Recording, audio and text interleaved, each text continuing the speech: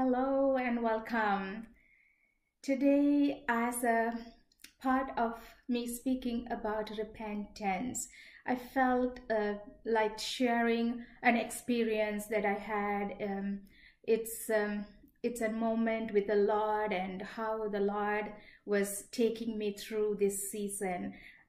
So it's about repenting and being aligned with the Lord mighty God, according to the word of God. So I want to start with this experience that I had. I think it's 2017 summer of 2017. As I felt very strongly to take the book of Revelation and to read through the chapters, and I started reading, and as I went to chapter 1 to 2 to 3, as I read about the churches, the letters that was written to the churches by the Lord Jesus Christ himself, and he was speaking to the churches through the revelation that he gave John. That the book of Revelation consists of all the information of the last revelation in the Bible. So as I was reading, and I had a moment, and I felt the Lord Jesus Christ himself is standing beside me when I was reading. And as I was reading, and I felt the Lord was speaking to me, and I felt it is a moment that he said, if I come today, you will not make it. So I felt it's a warning, it's an awakening, and I am so thankful that the Lord did that to me, because I always had a question. I believe in the Lord Jesus Christ. I am saved. My sins are forgiven. And I know that in him there is everlasting life. And I know I know by the faith and the word of God that when I die, I am in the safe place. But deep inside of me, I always longed for the assurance, knowing about my salvation. Am I really being saved? Am I really aligned to everything Jesus was teaching? And inside of me, there was something that I always wanted. And I'm so blessed that the Lord gave me a warning in 3 years ago. And when he said that, it shocked me. And I said, God, please tell me. I thought I repented. I did everything that I needed to do. But Lord, please teach me. And it took me in a journey. I started really reading the Bible in a way, applying to my life. And I'm not saying that I'm done and I'm perfect. I am in this journey, and I'll tell you, after this, when I started repenting and going before God, taking the word of God and allowing the word of God to speak to me, and it was a good cleansing process that the Lord can do to us by sanctifying us by the word of God. So I am in this process, and then October 7, 2017, the Lord gave me a dream. And that's another amazing dream. And I would say this is a dream about the rapture that is going to come. And this dream is also a preparation for the rapture to come. And that's what the Lord was doing to me in my own life. And as I went through this process, then he gave me this dream. In that dream, I was sitting in an open space on a bench outside, and then suddenly, like as I looked up, I saw the heavens opened, and 4 angels from 4 corners of heaven, they descended to the 4 corners of the earth. Like, what you know what I mean by 4 corners? I was able to see, like in far end, angels were released. So each one went to 4 corners of the earth, and as they went, and I saw the one came, and sat beside me, and that is in Edmonton, Canada. So I live in Edmonton, Canada, and I'm in an outside location, and the angel came and sat beside me. And then I thought to myself, the angel of the Lord is here. Let me ask a question. So I had two questions that I asked him, and I said, I want to know if my name is written in heaven.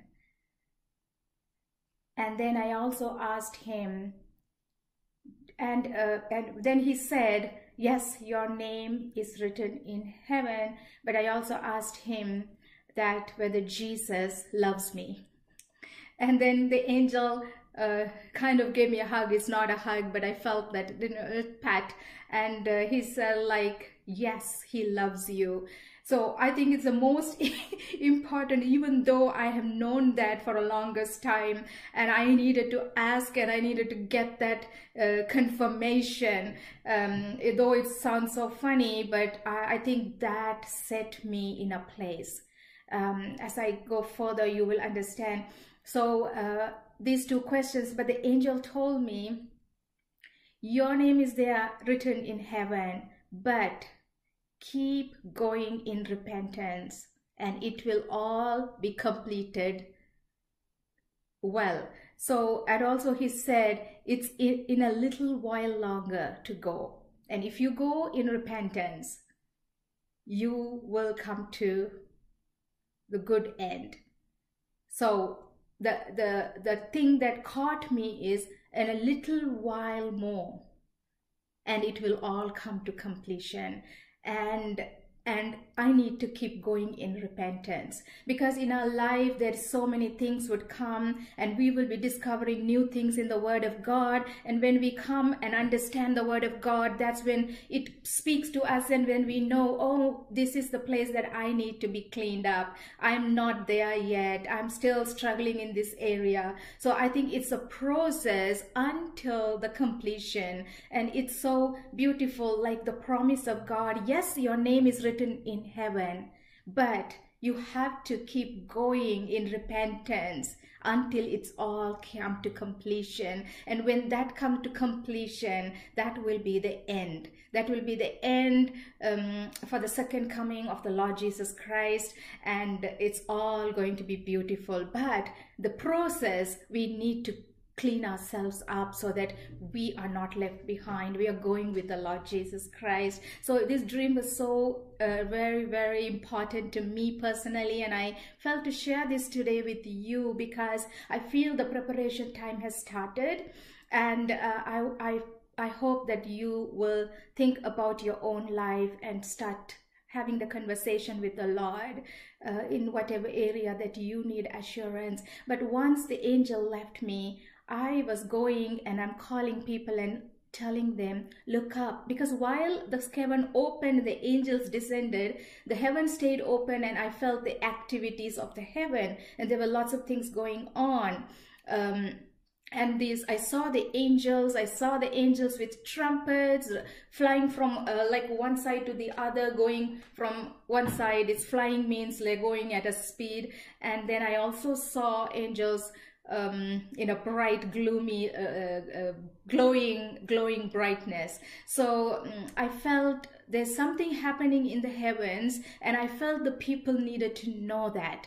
And I was going and I'm waking up people who are in buildings, in homes, they're sleeping, and I'm waking them up and I'm telling them, look what's happening up, look up, something is happening. And nobody was listening to me. Nobody was listening. And some of them who are my friends, and they were saying, just leave me alone, leave us alone, we need to sleep. And we have to wake up to go to work tomorrow. We can come and look what's going on up there. And I was so disappointed and I was so heartbroken. And I just saw even the churches, like they are not willing to see it. But anyway, and that scene finished and I was in another scene, and now I'm sleeping on my bed and I was there looking up. So I'm sleeping and I'm looking up, and that's the position I was sleeping when I was seeing the dream. And then I was looking up and I was speaking in tongues and I was praying in tongues. and I was singing in tongues. There was a melody, and I was singing so beautifully in tongues. And I looked up, and I heard the angels who were going around in the heavens. They were singing the same melody of tongues that I was singing. So I felt, I'm singing in tongues, but I'm hearing them singing the same. So we both are, like, everything I'm seeing is like matching with the heaven. And I thought it's a beautiful moment. Like, it's a beautiful moment to know the angels sing with us when we pray in tongues, when we sing in tongues. And then as I kept on doing it, then I saw angels taking a huge scissors, and they were like chopping something off by the big scissors, like a big scissors, and they were chopping off something. And when they were chopping off, I felt the powers of darkness falling down like lightnings. And I thought, oh my God, this is the power of speaking in tongues. And when you speak and pray in tongues, the angels get the instructions, and then they do something with that. And I was so joyful. I woke up, and I had a beautiful dream that I felt that it is something that it is going to happen in the future, and we all need to be ready. We need to align ourselves and know the Lord Jesus Christ, and be filled with the Holy Spirit, and take part with heaven. Even though we are on earth, we are supposed to take part in the heavenly activities, and that's why the Holy Spirit has been given to us.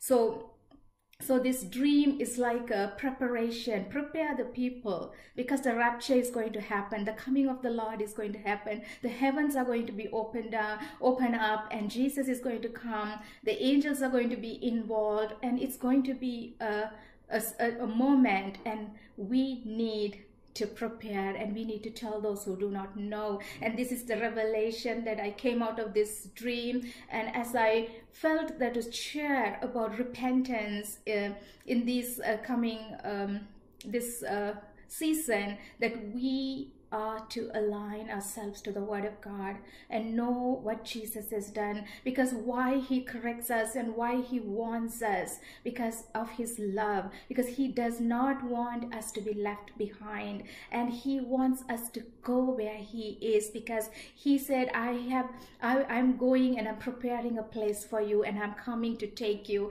But He wants us to, when He comes back, He doesn't want us to be sleeping and in slumbering and not knowing what's going on. It's very important for us to know what's going to happen and how we are supposed to be preparing.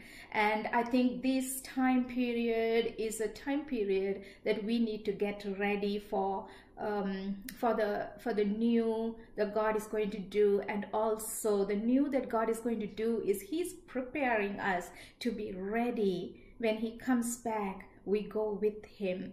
So I feel you who are watching, who have already living in the faith, just ask the Lord to reveal more things to you, because we need to. The message that I got from this dream, if the angel spoke to me and said, I need to keep going in the repentance until it finishes well. There's no other way, because we are not perfect, and we are in the fallen world. We are attacked by every side. It's very easy to fail, to slip, to sin.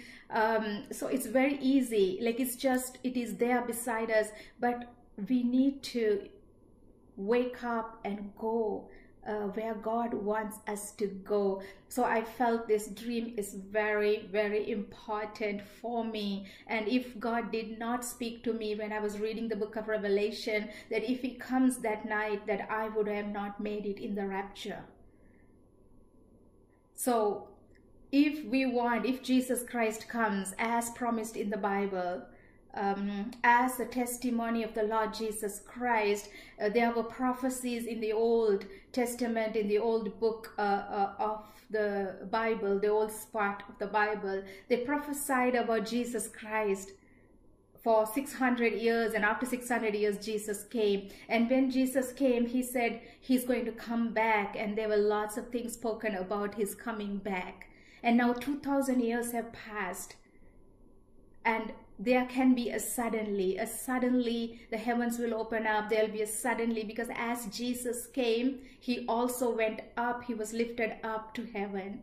And these things happened, and they are true, and there's proof for what happened in the past, and what is promised, that is prophesied of the Lord Jesus Christ, and it is going to happen too. So I want to give this dream to you, and also what the Lord spoke to me before the dream. So I was preparing myself, and in few months after, he showed me, okay, your book is there, but you have to keep going in repentance. We will always be blessed, because repentance is a beautiful thing. When we go before God and we say we are sorry for those things, that sometimes we do things we don't know why we are doing, but we think we have no other way, but the blood of Jesus has paid the price for you and me. We can be free, and think about it, a free from every sin, free from every trap, free from every bondage, free from everything that is holding us to not coming to the life that Jesus has promised. The life that he has given us is the reverse of living water, because when his presence comes, the water, it's like water, like where many people like to go on vacations and trips and enjoy the water, the beach, the river, and it just refreshes you. And people say that, oh, it's so good, we felt peace and we felt good, we enjoyed, this is the best time of our lives. But my dear friends, that I want to tell you, those moments last only for the week that you're there, or a month that you're there, and when you come back, you're dealing with your life again. But the river that the Jesus himself is giving us, that is the river of life that he gives us in him, by him dying on the cross and setting us free, by washing us by the blood, and setting us free from all the sins. That river stays with you all the days of your life, and that is a refreshing joy that it gives you. And even me, like, I love going on vacation. I used to go and always make travel plans, and I travel, and I made a thing to go and see all the countries of the world, and I enjoyed. It's beautiful, it's so nice. But when I come back, I'm still the same person, and everything is, I have to deal with life after that. But that moment of joy and happiness is gone.